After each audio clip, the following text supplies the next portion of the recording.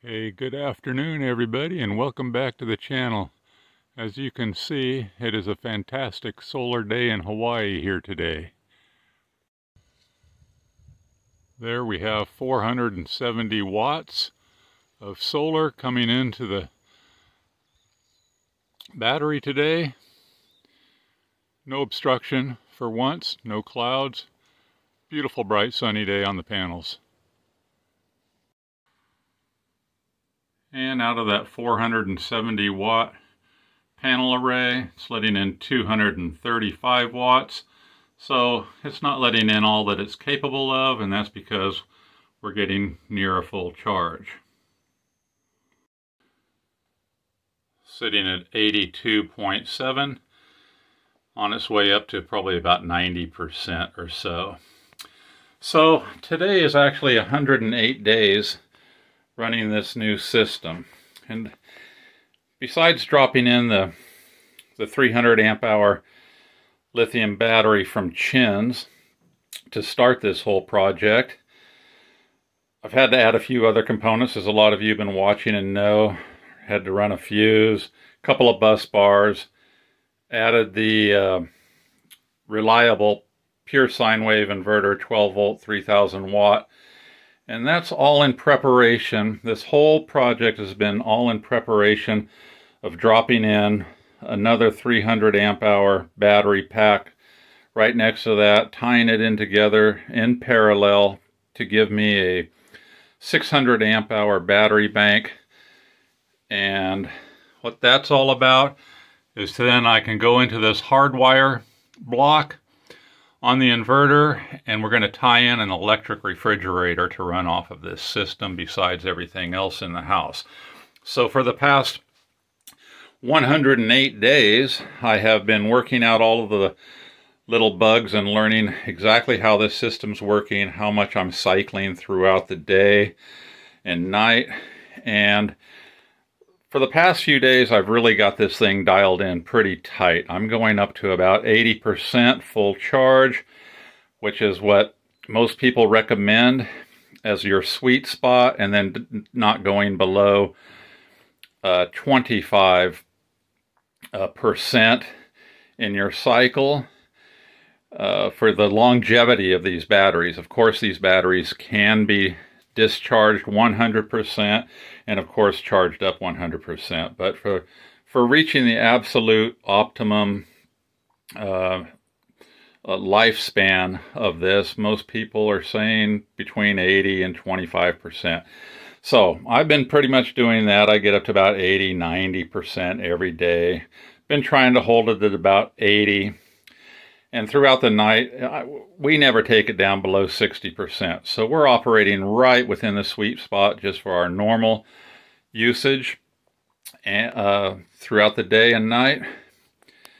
And that's just working perfectly. So I have a really good indication now of how well it's working. And then we're going to, like I said, drop in another battery, turn this into a 600 amp hour battery bank, and then tie on a refrigerator and get off the propane. Getting tired of hauling propane bottles at this age. They're heavy, and I just don't want to carry them anymore, and get enough sunshine here. And with the extra battery bank pack going up to 600 amp hours, gonna have enough to run that refrigerator. So I'm leaving a lot of these wires a little loose in their configuration right now, because this is not how it will look in its final application. Once I stick another battery in here, I may turn them around that way, run them off of that wall. I'm not really sure till I get that second pack in here and see how it'll line up best for being in this kind of a tight utility room. So going to add that second battery here shortly, and then I'll have to tighten everything up in here. But I've been leaving it like this as I run it through its 3-month trial, which is a lot for me to understand everything about this chemistry and to try the various components. So extremely pleased with the inverter. It's working just flawlessly, no problems. The battery, couldn't be happier with that. And then that little battery monitor down there, that's the real thing you really need on here to always know what state you're in, because the voltage changes so little on the lithium, as many of you know. I didn't know all of that in the beginning, so I've been learning as I go and just trying to pass this information on to all of you that are new to this as well. I know a lot of you have really helped me a lot in things to look out for and what things I should do and not do, and I really appreciate all that advice. So one of the questions I have is, when I get to where I'm ready to drop in the second battery, would you recommend discharging both battery packs down to 0 or thereabouts and then bring them both up to a full charge? That's kind of my understanding of what to do once I get the second one to tie in parallel with this, is to discharge them both, which Chins does actually recommend that when you first get the battery, discharge it initially all the way, then charge it up all the way, and then start using it in your system and regularly cycling it. So once I get the second one in here, that's my plan. Discharge both batteries all the way, tie it up into the solar, and then bring it up to a full charge. And if I need to throw on that little charger right there to help it along, then I will. But that's kind of what I'm thinking right now. I'll need to do is, once I get the second one tied in parallel, is to go ahead and discharge and then fully charge them up together, and everything should work out fine. I am going to ask Chins about that. They're really good about giving you any kind of technical help that you might need on your system. But this is everything I've learned in the past several months, and now it's ready to get complete.